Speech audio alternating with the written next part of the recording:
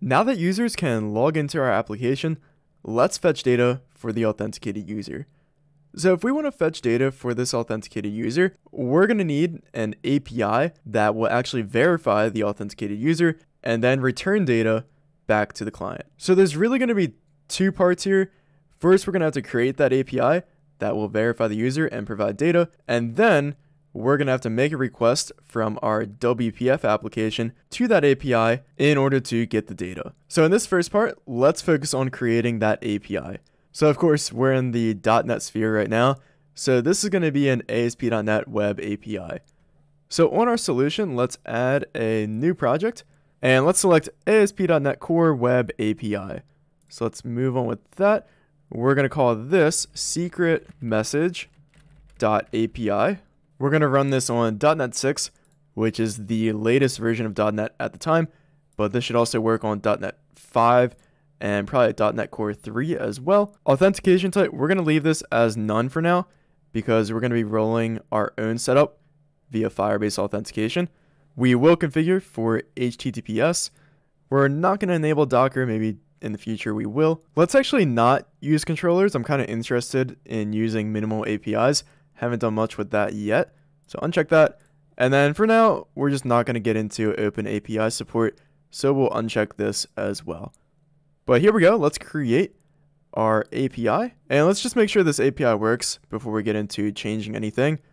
So let's set this as the startup project and run this. So here we go. Our app did start up successfully, and at the moment, with just this scaffolded out template app, we have this one get endpoint to /weather forecast. So let's hit this and just test out and make sure that our app is working. So let's head over to Postman and let me make a request. So let me grab our URL for our app, and we want to make a request to weather forecast. So here we go. We should get our data back, which we do. So now that we verified this works, let's get rid of all of this scaffolded out weather forecast stuff. We do not need that. So instead of this get endpoint being /weather forecast, let's just make it /. And then for now, we'll just return hello world. And then we also don't need this weather forecast record down here. So now we can start building out this API to do what we want. So what we want to do is we want to verify the authenticated Firebase user. And if we successfully verify the user, we'll actually return data. If not, we'll return a 401 for unauthorized. So if we want to verify authenticated Firebase users, then we're going to have to connect to our Firebase app. So to do that, we can install the official Firebase admin NuGet package. So let's search for Firebase admin. And here we go, Firebase admin, the official SDK made by Google. Let's install that. And then we can also install Firebase admin authentication .dependency injection. So this is a package made by me, Singleton Sean, and I have a video where I actually build out and go through the contents of this package. But basically what this package does is it exposes extension methods that allows our application to easily set up Firebase authentication and authenticate incoming requests. So we'll see that in action shortly, but let's install this. And now back to step one, we're gonna have to connect to Firebase. So to do that, we can use the Firebase admin SDK that we just installed, and we can call Firebase app. So import that from Firebase admin .create.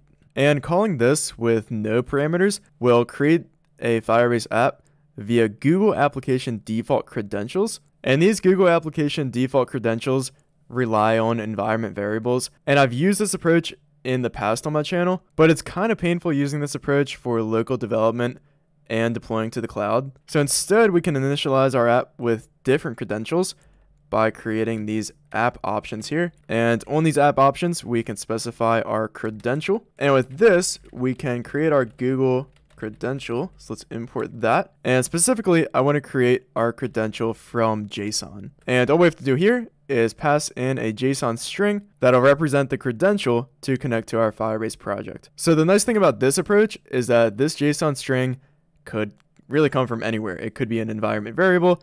It could be from our app settings.json.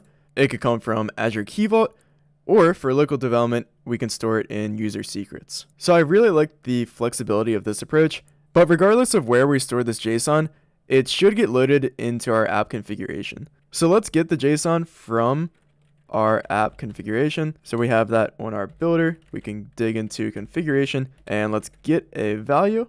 This is going to be a string for our JSON. And the special key for this, we can just call it Firebase config. So for local development, this Firebase config is going to be loaded from user secrets. And the nice thing about user secrets is that we don't have to worry about explicitly ignoring something from source control via our get ignore. So on our project, we can manage user secrets, and we want to have a secret for our Firebase config, and we want to set this to our Firebase config JSON.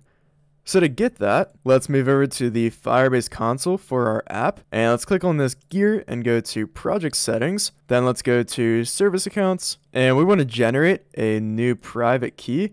So let's generate that and download that. And now we have this JSON file downloaded over here that represents our private key and is essentially what we're calling our Firebase config. So with this JSON private key that we just downloaded, I have this open right now. And as you can see, this is a JSON object, but in our secrets.json, we're going to have to set this Firebase config as a stringified one-line JSON string. So let's use this JSON the string tool to convert our Firebase config JSON into a one-line string, and I'll leave a link to this tool in the description. But let's copy our Firebase config JSON and paste that in here and convert this. So here we go, we got this one-line string. Let's copy all of this. So here we go, should be able to paste seamlessly here. Control V, and there we go. That looks good, no syntax errors on our JSON. And we should be good to load this in our program.cs. So let's put this initialized Firebase app into just some temporary variable here. Let's call it FB app. And let's put a breakpoint here and just make sure that this initializes. So here we go, no errors. And let's look at our Firebase app. And here we go, looking deep into the credential. Looks like it picked up our project ID from that Firebase config JSON. So now that we've connected to our Firebase app, let's actually register this Firebase app in dependency injection.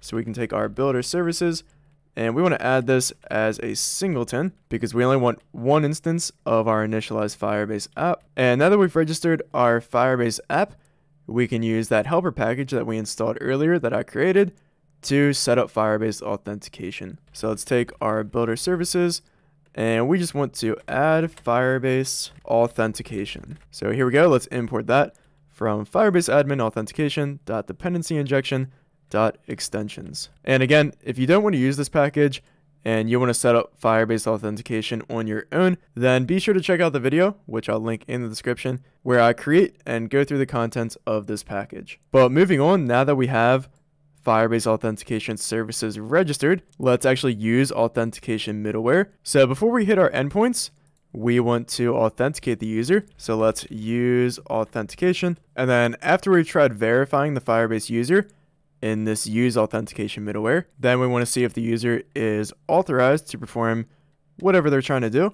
So after that, we want to use authorization. So now that we're using this authentication middleware here, that's going to use our Firebase authentication services to try and verify and authenticate the Firebase user making the request. And if it successfully authenticates the Firebase user, then it's going to put the Firebase user claims onto the http context.user. So that http context.user is our claims principal.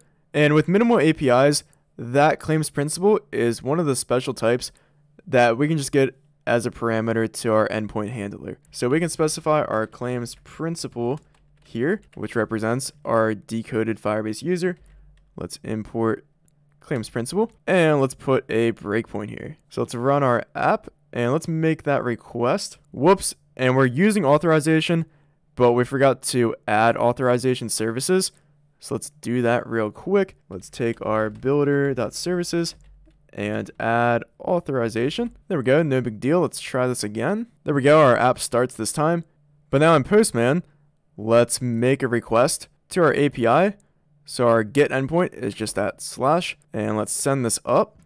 So right now, our user has no claims on it, because we didn't send up a Firebase access token representing the authenticated Firebase user. So now let's grab an access token for an authenticated Firebase user. So we can actually do that in our WPF app. So let's change that to be our startup project. And let's put a breakpoint in the authentication store right on this login method where we get back this Firebase auth link, because this Firebase auth link is going to have our access token, which we'll use to authenticate with our API.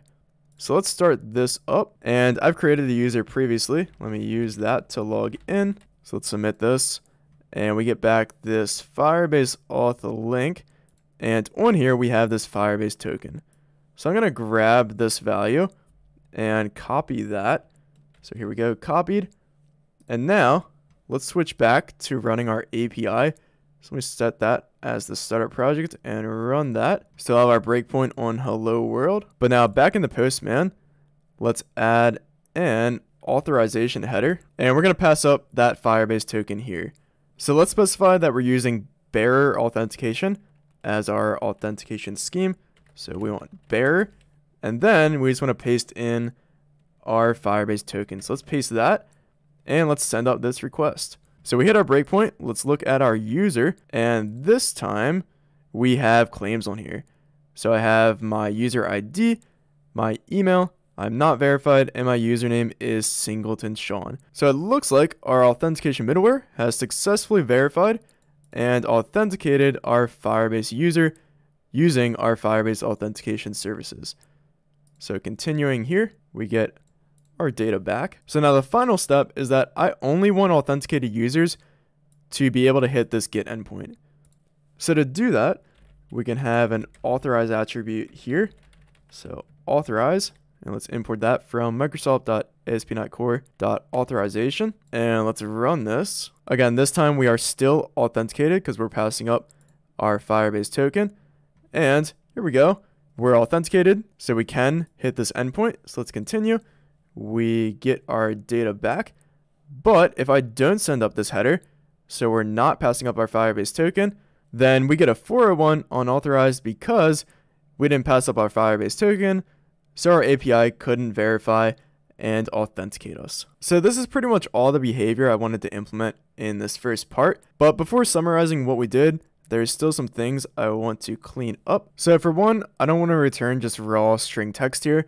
Let's return some JSON instead. So for this, I'm going to create a response type that ASP.NET will serialize into JSON. So let's add a new folder over here for responses, and let's add a class in here, and we'll just call this the secret message response. And on here, we're just going to have a single property, a string for the message. So now let's use this in our endpoint. We're going to return that secret message as JSON. So we'll use results.json and initialize our secret message response. And our message for now will just be Firebase is cool. And then also in this endpoint, we're not really referencing this authenticated user, so we don't need that parameter anymore. And then finally, I want to get into this launch settings.json. And for developing an API, I really don't need the browser to launch on startup, so we can get rid of these launch browser and launch URL keys. So let's run this and verify everything is still working as expected. So let's head into Postman. Let's send up without our header, and we get our 401. With our Firebase token, we get our data back with our JSON message this time. So just to summarize what we did, we created this ASP.NET Web API that our WPF client is eventually going to use to get data for the authenticated user. So on this API, we had to verify and authenticate Firebase users. So we had to connect to our Firebase app. And to do that, we downloaded the Google credential for our Firebase app from the Firebase console, converted that into a JSON string, which we can load from our app configuration, which in our case we stored in user secrets under the key of Firebase config. And then we used a helper package that I had created in another video so that we could add Firebase authentication seamlessly using just this simple extension method. And then we also added authorization. So with authentication and authorization services added, we could use authentication and use authorization middlewares down here that leverages those services to perform authentication and authorization. And finally, we could use our auth setup to secure this endpoint for only authenticated users. So next time we'll hit this API from our WPF app, but hopefully you can also use these concepts to apply Firebase Authentication to your own ASP.NET API. Until next time, if you have any questions, criticisms, or concerns, be sure to leave those below in the comments section. If you enjoyed the video or are enjoying the channel, consider becoming a member. Other than that, leave a like or subscribe for more. Thank you.